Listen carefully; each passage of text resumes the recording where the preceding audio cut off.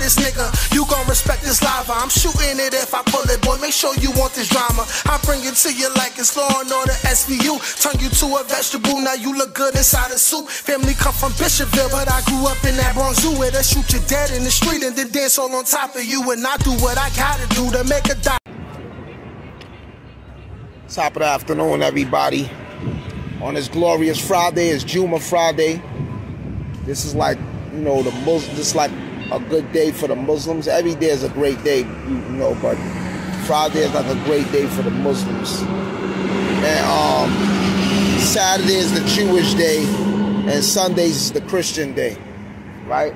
But anyway, today I feel inspired to tell y'all a story, an experience I went through in life. So in 1997, I'm in Green Correctional Facility.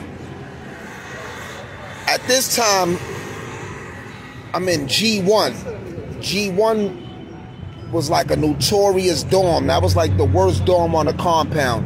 And the reason why the G1 was the worst dorm on the compound in Green, because you had the West Indians, right?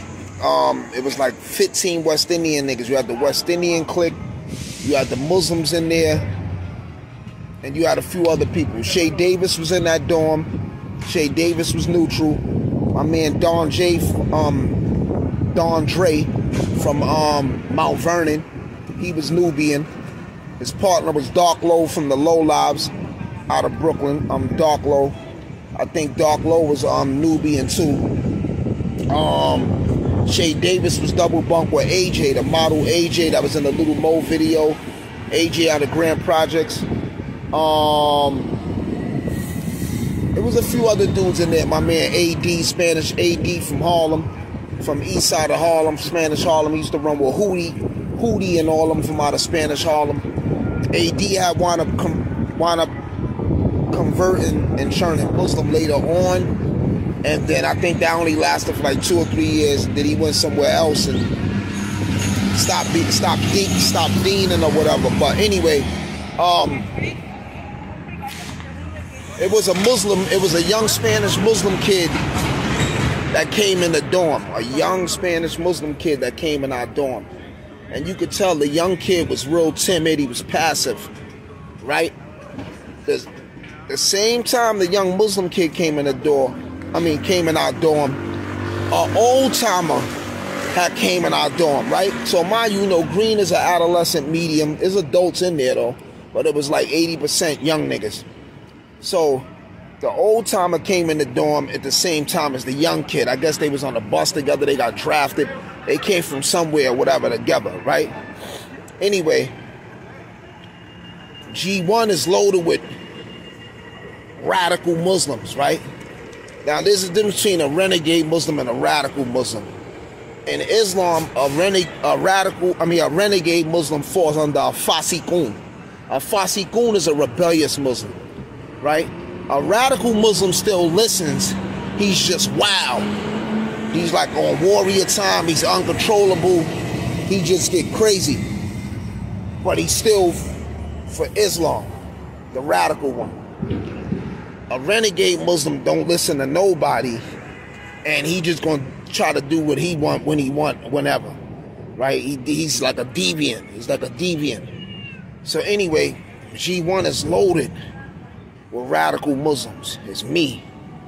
At this time, I'm going by my nickname, my jail name, Man-Child. Man-Child the Merciful. And reason why, where the Merciful come from, because my Islamic name is Sheikh Hadid Abdur Rahim. That means Iron Sheikh, servant of the Merciful. So I went by Man-Child, right? My nickname. At the time. We got Amin there. Amin real name is James Utley. Amin already had like 16 in then. And this was in 9-7. Amin get busy. Amin box and do martial arts. And you have my Muslim brother Taha. His real name was Taha Wong. W-O-N-G. Taha is Guyanese, of Guyanese descent, and I think he had Chinese in his family. That's why his last name was Wong. Because, the Chinese went to South America to build railroad tracks and stuff like that. But Taha was very conscious, and he was militant minded. So the food chain was, Amin was like the head of security, the big dog. It was Taha, like Taha was like the intellectual advisor.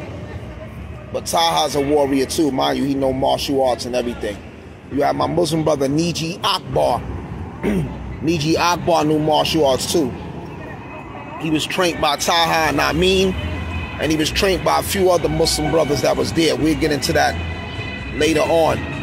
Niji Akbar eventually converted and churned blood like a few jails later. But anyway, my Muslim brother Steph was there from Harlem, from St. Nick. Steph was real fast. He played a lot of basketball. He was athletic. Steph was real quick and fast. And he was cut up. Ugly Harlem nigga. And Steph was real loud, you know, real rambunctious. But anyway, so a few weeks go by, and the young Muslim brother that came in with the old timer, I don't even think it was a few weeks. It probably was 2 weeks maximum. The young Muslim is moving funny in the dorm, like he acting like he's scared and he's timid. You know, he's acting like something is wrong. So the Muslims, you know, we picking up on this shit the whole time. He like, yo, little Ak, what's up? Like, you all right? You all right? So he like, yeah, I'm good, brother. Boom, boom, boom, boom. But mind you, what it is the whole time the old timer's a booty bandit.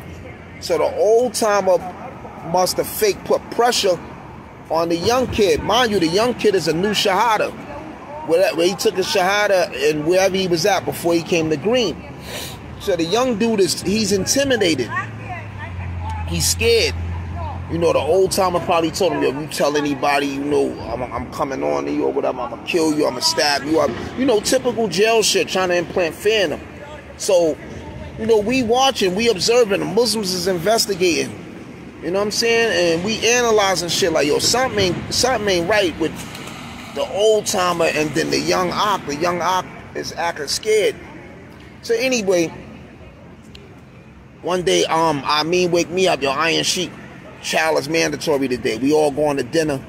Chow is mandatory. That was at 5 o'clock, 5:30. But sometimes I wouldn't go to chow. I'd be in my cube reading, I'd go to sleep. You know, I had food in my locker. Chow is mandatory. So when we go to chow, the whole G1 force, the whole G force, all the Muslims in G1, niggas is vibing on the walkway like, listen, man, the old timer is doing some homo shit with the young Ak. He's trying to pressure the young Ak. The old timer nigga's a booty bandit or something. We gonna pack the old timer the fuck up. We gonna pack this nigga up. We getting him out of here. We gonna tear him up. So we like, all right, everybody with it. The whole G1. Everybody in G1 get busy. All the Muslims. Niggas is radical. We like, yeah, we gonna pack this nigga the fuck up. Anyway, so now the green light is on. You know, dudes went to their stash spots. Niggas got they, you know, they different utensils and all that. So I think a day or two more go by. We sees the old timer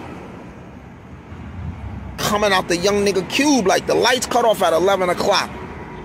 So we hear like little shit going on. We see the old timer crawling out the young boy cube, crawling back into his cube.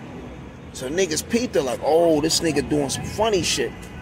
So anyway, later on that night, he comes back in the young dude cube, but he's like, he's laying down inside the young dude cube. Like, we can't really see, but he's in the young Muslim brother cube. We don't really know what happened. We don't know if some sexual assault or whatever transpired, but this is our inclination. You know, this is what we perceived, and this was how the young kid was acting, like he was being touched. He wasn't raped or nothing, but the old timer was touching him, probably filling up on him, touching his dick and all that. Long story short, the old timer go in the bathroom, I guess, to wash off and wipe off. I don't know what the fuck he was doing. He nutted up. I don't know. When that old timer came back into that dorm,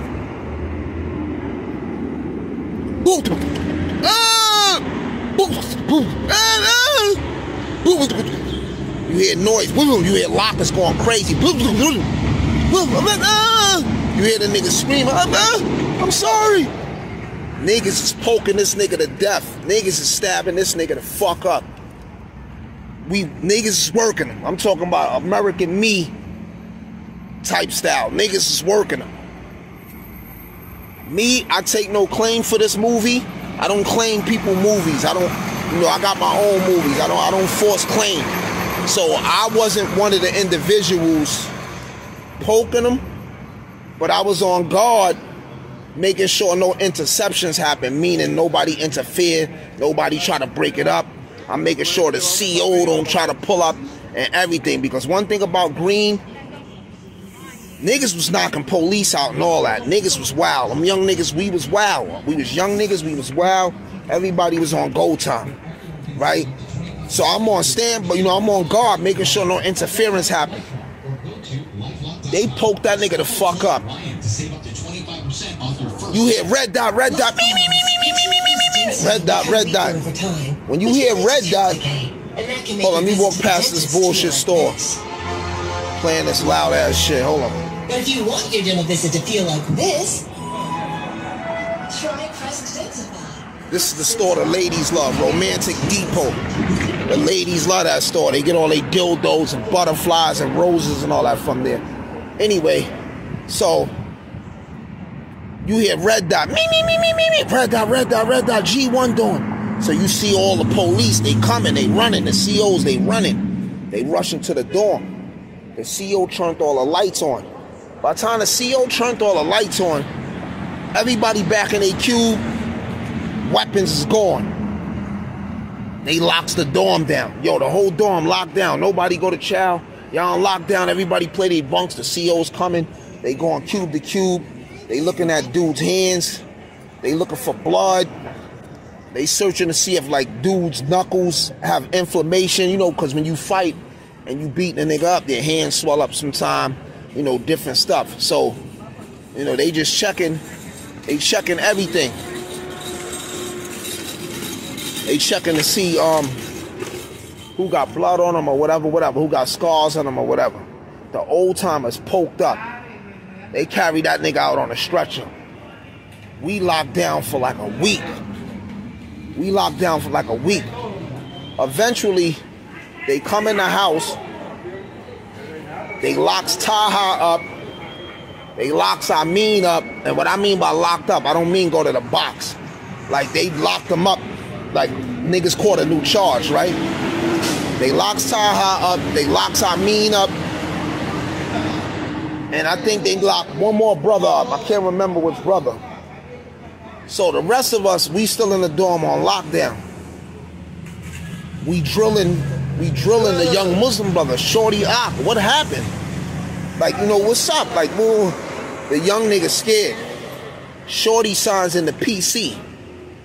And then tried to fake tell on Amin and Taha. Like, yeah, the little nigga, like, flipped, like, tried to rat and jam niggas up. Long story short, right? Allah works in his way. Taha and Amin beats the shit. They don't find no probable cause or nothing. Taha and Amin beats the shit. But they gives them mad box time for the altercation. They give all of us box time. You know what I'm saying? They just locked all the Muslims up. Gave all of us box time. When I came out the box, I wound up going to D dorm. I think, yeah, they sent me to D dorm. That's when I ran into my man P.I., young nigga named P.I. from Queens, chinky-eyed, brolic nigga. P.I., my man Mac, Big Mac from Marble Hill, and there was a few other dudes. But it was crazy, that incident was crazy because, the old timers, niggas come in green and you thinking that it's a kid jail and it's sweet. But niggas is active, and a lot of the young niggas was in shape, since DFY and other jails and everything. But you never know who's who. Underestimation is the greatest defeat. So never underestimate your opponent because you don't know your opponent's capabilities. Never go in a comfortable environment or a relaxed environment and think you can wild out and there don't be no repercussions. So the old timer had got fried. That's part one of my experiences in Green Correctional Facility. Iron, oxygen.